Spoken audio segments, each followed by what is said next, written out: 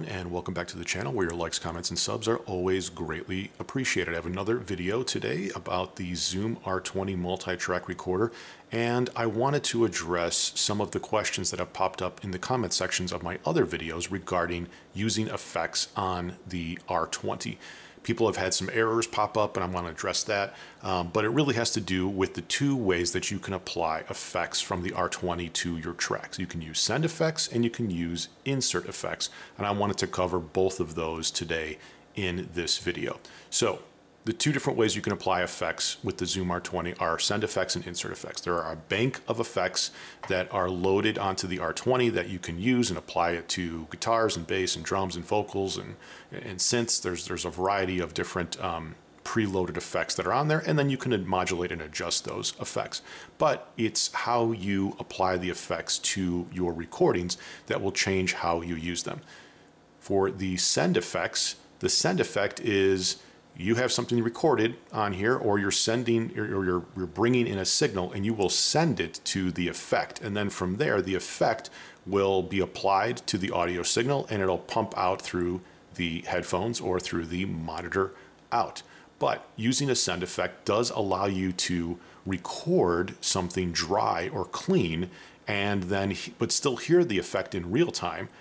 And then you could change the effect after the fact if you have that dry recording, or you could do a lot of different things with copy and paste after you've laid down the recording. But it'll be recorded onto the R20 dry and clean. You'll just hear it through your headphones or through the monitor with the effect being applied. You can keep it there in the final recording for your mixdown if you'd like, but you can change it up if you want because it has been recorded dry.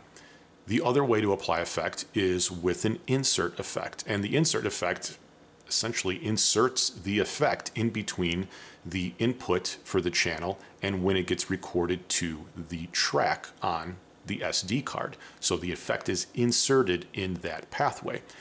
When that happens, the insert effect is applied to the sound that's coming in from, in this case, channel 1, and it is going to be imprinted and recorded onto track 1. So after you stop recording and you go back to play it, that's not a dry, clean track. That's the track that's been recorded with the effect. And I thought I would demonstrate those two differences for you today. So in input 1, I have the high Z switch on, and I'm going to just use my sort of cheap Gibson Epiphone guitar that I use as my scratch guitar to just lay down random tracks and kind of jam out with no game in mind typically, but it's great for just kind of laying down quick tracks. I thought I'd lay down a couple quick tracks and just demonstrate the differences between the send effects and the insert effects. Okay, so let's set up a send effect on track 1 with the guitar. Easiest way to do that is to arm your track 1, so make sure that it is red for recording. We'll touch the number 1, go to track settings, and we now have to select a send effect. Send effects can be found down here in the menu. It says send effect. We can select that, and then you're given your variety of send effects that you can use and edit. So, I don't know, let's do something dramatic so you can hear it. Deluxe crunch. We'll go back into the menu here, and then we have to bring our send level up. So we have it selected for deluxe crunch. Let's bring the send level up. I don't know, 60, 70, something like that.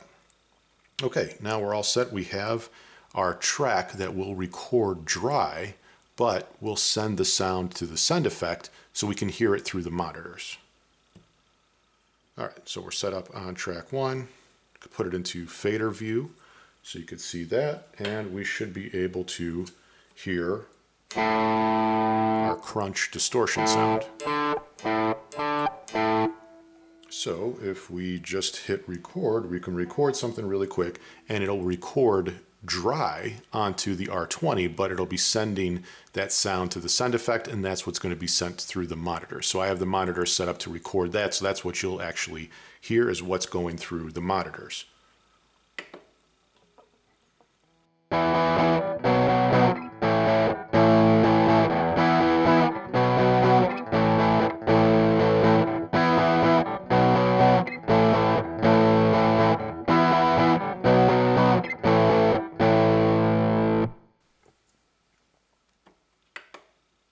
turn off the recording there. So we have laid down a very basic track for ourselves. We can go back to the track view and you can see what I was able to lay down. Now, something really short, I still have the send effect on. So when I hit play,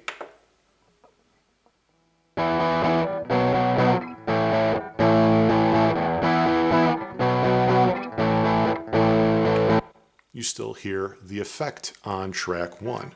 But if we now go back into track settings, we can turn the send effect down to 0, or we can go to send effect, deluxe crunch, touch the little icon over here on the side for editing, and now you can see that we have all the pedals essentially that are involved in creating that deluxe crunch sound, but we can turn it off right here. So touch that on button, so now we've turned off our send effect, and we go back into the menu. So now when we play this, you should hear it as a dry sound.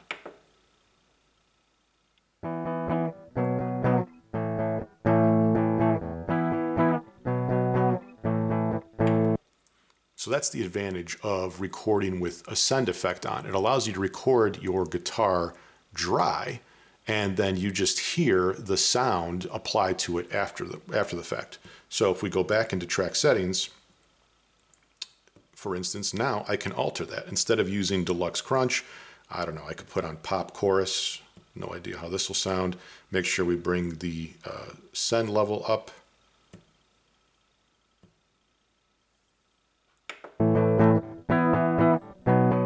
Applies a little bit of a chorus effect. So you can change what the sound effect is after the fact with a dry recording and just changing up the send effects.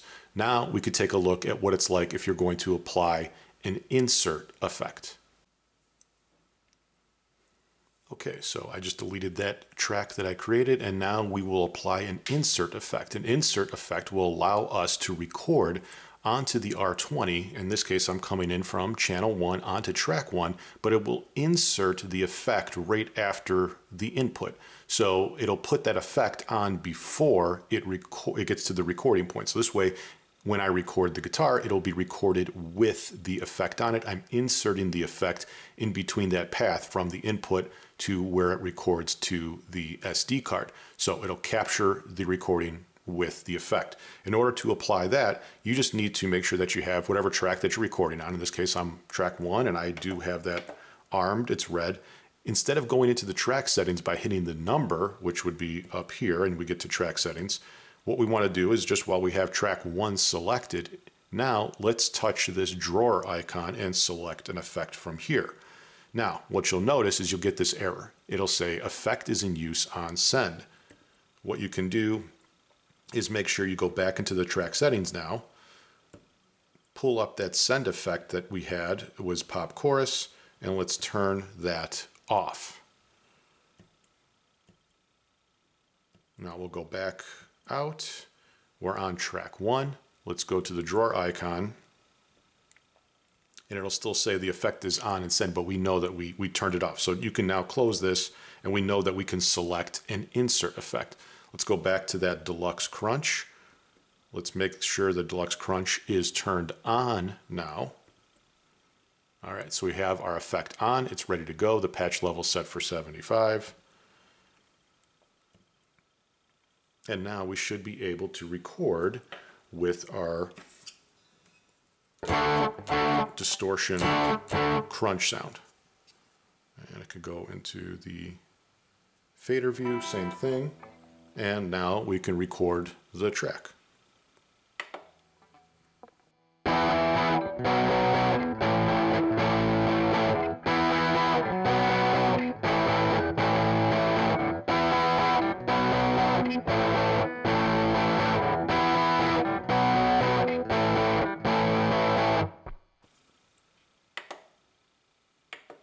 All right, track is laid down. Now we can take a look at it. And what we'll notice is that I've now recorded and laid this down with the effect applied to it. So that's what is recorded onto the SD card.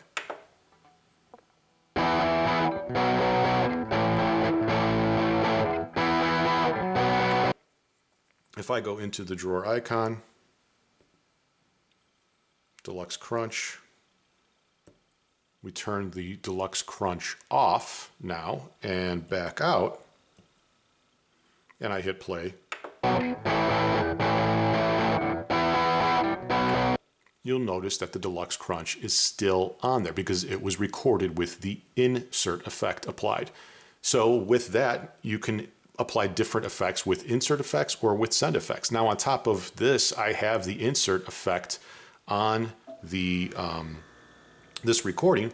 I can do other things with it by applying send effects on top of that now, by going into track settings and selecting a send effect. So to say it's on track 1 in use, but we can now apply a send effect because we're not going to use an insert effect anymore. Maybe we'll go to that chorus, turn that on, and pull the send effect up. So now when I play it,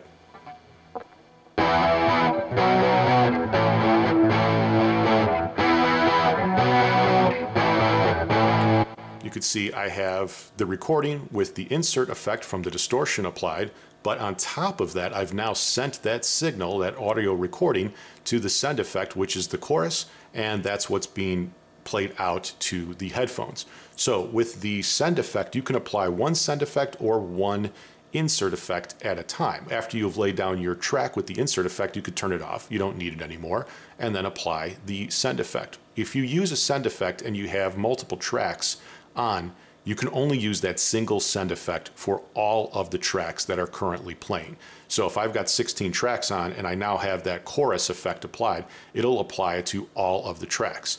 Within each track, you can go in and turn on the send levels on and off, so you can lower this all the way down to 0 if you want and not apply the send effect on, say, tracks 2 and 3, but you want to apply it on tracks 1 and 4.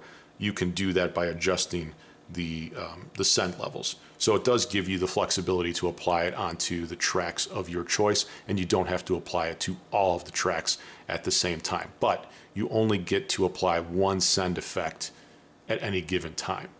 You can't apply a chorus plus a reverb plus a distortion, at least patch. What you can do is you can alter it, and you can have like the 3 different pedals, apply those different things, but you're only going to be able to apply one essentially patch effect at a time. So that's all I have for this video. Hope you found it helpful, and I'll see you again next time. Goodbye.